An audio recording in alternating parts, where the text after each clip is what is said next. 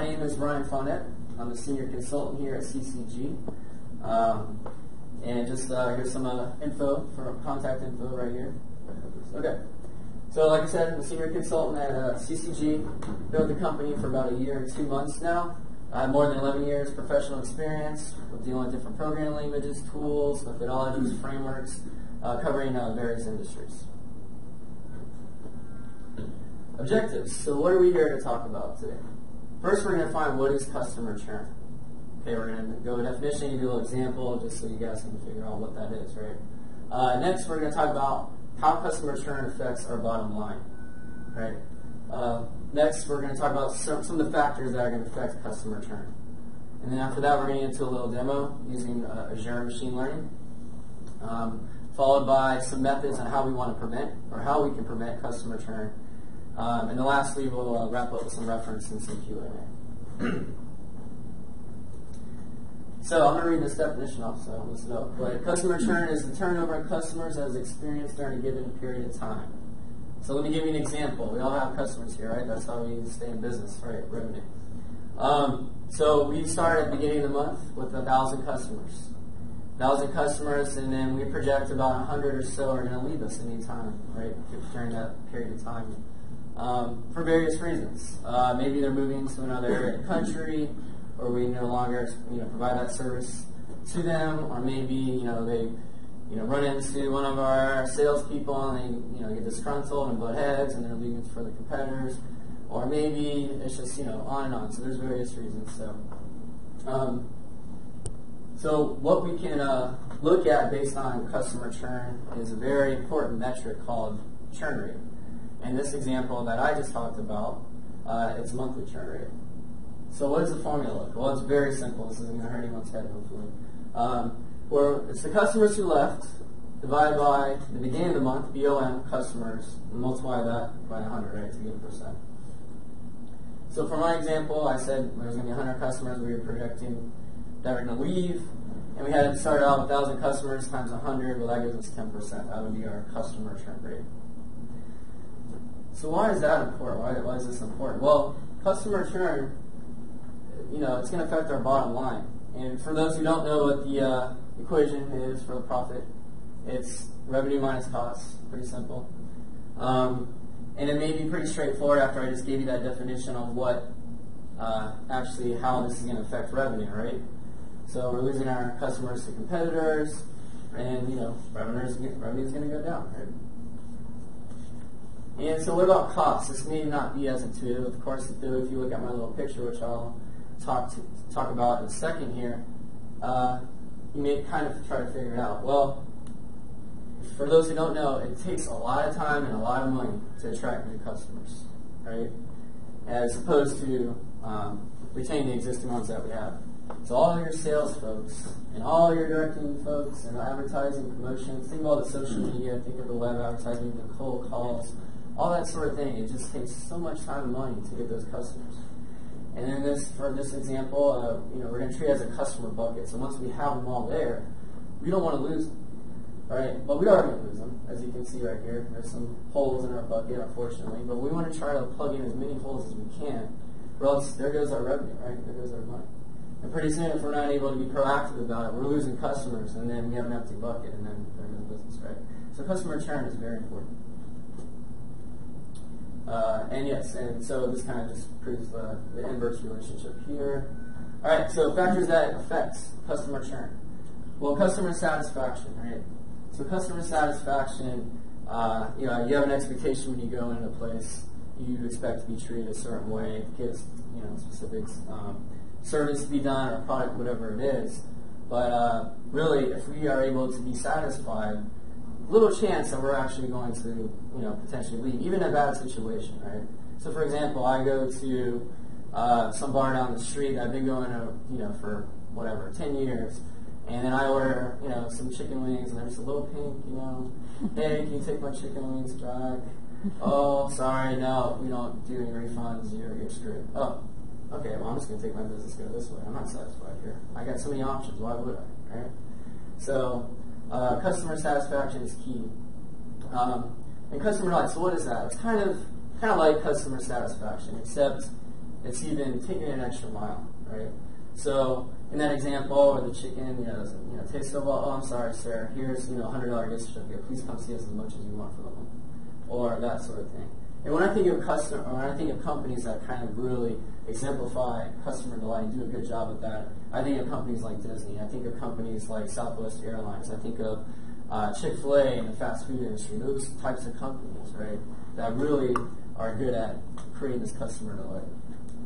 Another factor is switching costs. So if it costs a lot to switch to our competitors, we're more inclined not to leave, right? So, and I'd like to even kind of add to this, not only switching costs, but just the time it takes to switch. So, for example, I get my monthly bill from my cable company, right? And they just jack up a price $1 or $2. Oh my gosh, I'm so mad. I can go over to my competitor and DirecTV or whatever. But then I start thinking about it. Well, oh gosh, I want to cancel this. That's a service fee, and then I'm going to have to sign up for a new contract. I'm going to have to pay, whatever for an installation fee, and then I'm going to have to get one of those 8-hour windows, and it takes forever for them to come out. So I got all these reasons why I might not, I'm just going to suck it up and kind of stick with my business. And then value, right? So if we're not providing value, then there's no point. Like I said, I've had so many options, so value is an important one there as well. So, predicting customer churn using AML. So I'm going to jump into a demo, and there we go. Okay, cool. All fun part to present, right? So what I'm about to show you is all free, and it's called Studio Azure ML.net. So let me zoom in for you guys in the back. Hopefully you can see that right there. So it's a free website. You don't need Azure subscription at all. You don't need a credit card or anything. It's just you actually get tons of storage. I think it's up to 10 gigs to upload your own data sets to play around with. But it's a great tool, and it's a nice, if you're custom to Azure, you're going to be accustomed to this kind of interface of the look and feel, I believe. And then those who are into ETL, SSIS, I think kind of drag and drop, so it's very GUI driven. So what this is going to do to operationalize how we are going to create some what's called experiments and kind of do some predictive analytics stuff. So I don't have too much time to get in what all these components are, but what I will say is experiments are where you're going to be creating solutions. So what I'm going to do is I'm going to create a new one. And as you can see, here's my interface. Here's my tools that I can drag and drop onto my interface. Okay, onto the canvas here. A little template on what that looks like. So we start for a data set, just like any kind of ETL or analytics solution. That's what we're doing here. And to the left, we have all of our types of groupings of all our components. So what I'm going to do first is I'm going to drag and drop a data set that I actually uploaded, aptly named customer churn data. So let me zoom in here. So what this is a CSV file that's going to contain some telecommunication data, which is going to kind of show you kind of like your plans, right? Your plan. So the number that's on the plan, the actual minutes that you're using per month or per day, and your nightly charge and international charges, that sort of data. So instead of me talking about it, let me actually show you. So right away, we can right-click on this little one button here and click on Visualize. And let's see, can you guys see that in the back? Hopefully pretty well. Let's see if I can. Zoom in a little here. But you can see right here, it kind of gives us some statistics right here on the amount of rows, amount of columns, and then give us some sample data here. So X database is like an identity column. We have our state, account link, area code, phone, like I said, international plan. And what I'm going to do is scroll over to the right. Again, I'll zoom in here a second. But all these variables and are independent, what are called independent variables. So these are variables that we're going to use to predict our outcome. And our outcome is churn. What customers are we losing? What customers are we not losing? And if we click on any of the columns, but I'm going to click on this one called churn. And Again, I'll try to zoom in for you guys in the back. But you can see we have, it kind of gives us some, it kind of helps us with some data profiling right off the bat. So we know that there's two unique values. It's a binary feature, it's true or false. And then a really cool thing is if you scroll down the bottom here, and I'm going to have to zoom out because I'm not going to be able to, is it creates a histogram. And in the histogram, it gives us a percentage of the amount of data elements that are false, which is 86%. So if you do the math, you know 14% is true. So right now we're only using 14%, which is it's not too bad, but we want to be proactive, right? We don't want to get to the 20% and those kind of thresholds. So that's where that's what our data set looks like. And now what I'm going to do now, is since that was a lot of columns, and in the data science project, you would go through this process called feature selection. So you're looking at correlation between your independent and dependent variables, multi-collinear, I can never say that word, where the variables for the independent variables are similar, so you want to disregard those. But there's this whole process that I don't have time for this demo to go over. So you just have to trust me that I'm going to say these variables we don't need. So in order to do that, there is a component, and again, see how I'm typing this window because I don't want to have to sift through all these tons and tons of components called select columns in data set. Again, drag and drop and connect. And you can see we have a little exclamation point, and usually that means, hey, we need to set this up. So within here, we're going to launch the column selector, and this allows us to select the columns that we want to keep within our data flow or ones that we want to exclude. So since there are a lot of ones that I want to include, I'm going to exclude columns. So I click on with rules, and I'm going to hit the exclude. And here I got something to tell us, and it's helping me out on the columns. So obviously, this one, I don't want database seed ID, I want the area code, phone number, and then all the different types of charges for the day. Let's see, eve, I believe, night, and international. Should be the last one. All right. So make sure you always click this OK button. I just get excited, just click off it. We'll see that. Okay. So now we have this. I'm going to zoom back out so you guys can kind of see this flow a little bit better. And now what I can do at any point in this time, just kind of like an ETL package or whatever, right, is I can run this. So I'm going to run this job just to kind of show you. So that was pretty quick. It's not that many columns. And again, I can right click on this and I can visualize. I can save this as a data set. And you can already see that I've excluded some of those columns. So that's kind of the data purging part that I'm going to show. Now, in this model, we're going to have to do two things. We need to create what's called training and test data sets. What that means is we want to be able to take a percentage of our data and send it down this way to train, and then we're going to send another part of this data, and that's what we're going to use to test. And what are we doing? We're going to be training that data on a specific statistical model that we're going to choose and ensure that it is trained and it meets our criteria. And then we're going to use the test data set to come down and ensure that the trained model is something that actually looks good as far as accuracy and that sort of thing. Real high level on that, but I'll get into it more. But let's look at what's called, we can easily do this called the split function.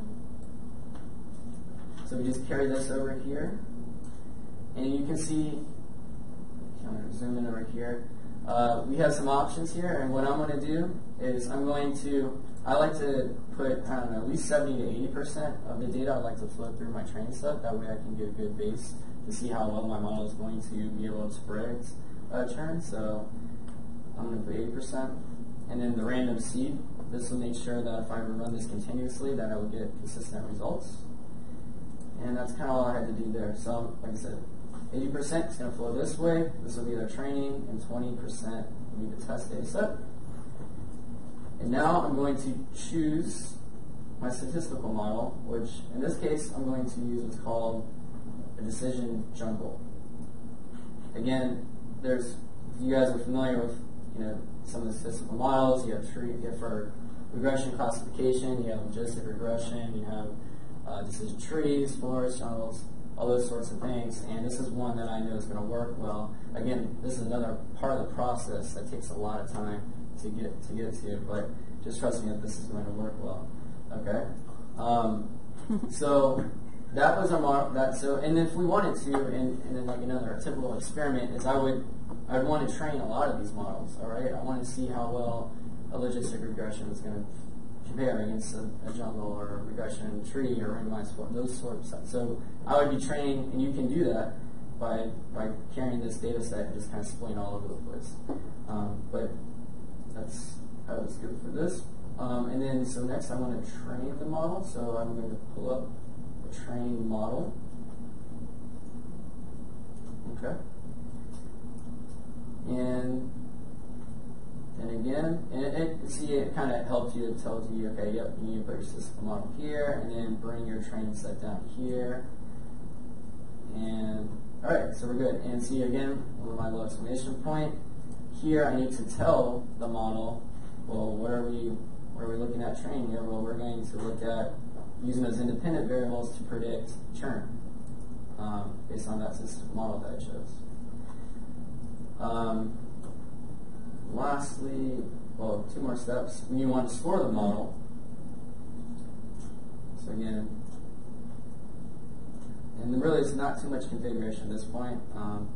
I could have configured also the decision jungle. There's parameters there, but I left all those. And I'm going to, now that my model is trained, I'm going to now see how it compares to my test data set. So I'm going to drag my test data set, which is at 20% of the data. And lastly, the last step is evaluating the model. Right? We're going to see how well this model performs best, or based on this data set. Okay?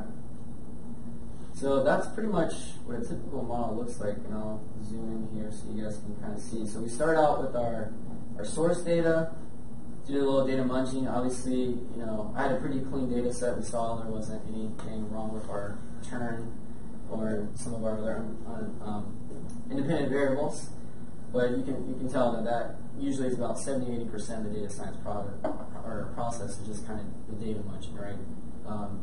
And then the 20%, like I said, is the feature selection and then the statistical model selection as well.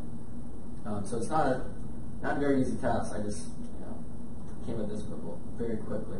So now that we have it here, but you can see how easy this was with very little knowledge of statistics. I mean, at least to get this part moving, and then you probably have to do some research. And if you ever did need help on any of these components, you can just click on this component and you can reach more help, and it's going to give you a wealth of knowledge on that particular item. So without further ado, let's run this.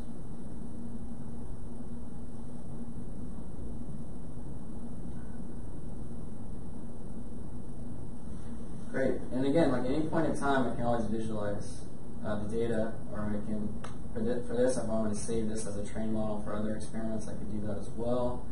But I'm going to look at the last two here, the score model, see how well we did. So you can see, here's our scored labels. It came from our train model, and here's the actual events. So it looks like we fared pretty well. Anything below 0.5, we're going to predict as false. Anything above it is true. And as you can see, we did a pretty good job just looking at the top couple components on what our training model said was going to be churn and what our test model, or our test data is. So looks pretty good so far. Lastly, we're going to look at how well we did using the evaluate model.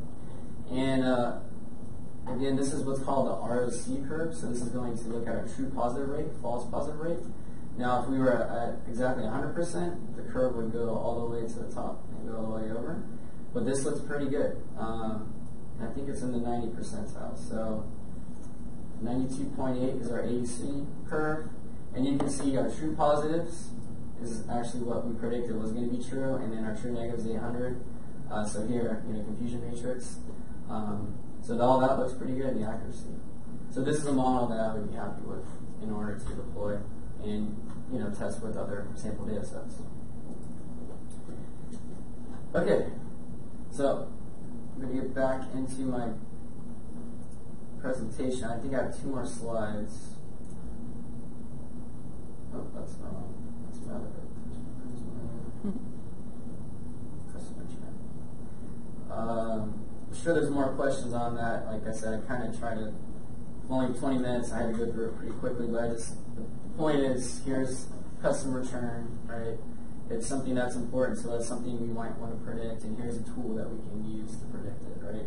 And one of the things, I guess I should talk about, so what, I can use R, I can use other things to do that.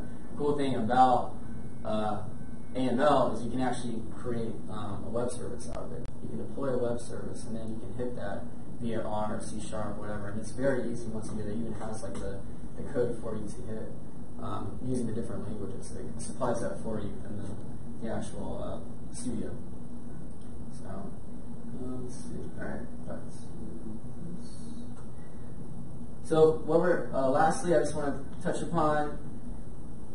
How can we prevent customer churn? And I've come up with, I found 15 reasons. I kind of highlighted 5 that I thought were, I guess, more important than some of the other ones. But again, set and meet customer expectations. We kind of talked about that with customer service, right? Always be adding value. Another kind of topic we talked about in our factors. Build that sticky customer loyalty. We want to make sure that they're always coming back to us for one reason or the other. Listen to your customers, right? That's important in any kind of relationship, especially business. Keep your eyes open for those external environment changes. There's always disruptors in technology and whatnot. We always have to be aware of what our competitors are doing. So if we do that, maybe we can mitigate our customer churn. With that, I have some references. Pretty much this is kind of all the first couple slides and the information I got, and those are the tactics I just went over. Azure ML Studio, like I said, it was free, and then Cortana Gallery for AML experiments. So there's tons of stuff. You go out to, and I can go real quick to that. Studio, AzureML.net site. You guys see? Yeah, okay. So if you scroll up here, there's a quick tour, but I forgot at the bottom. Actually, I'll just go back here. If you click,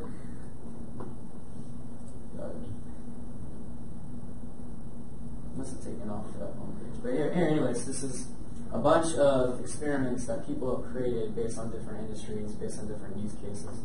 I believe customer churn is out there. It's a little different from mine, so I didn't copy it, but it is out there, and there's fraud detection, AML, all kinds of stuff for you guys to get started. Anyways, a lot of information, very quick. That's all I have for 20 minutes. Any questions?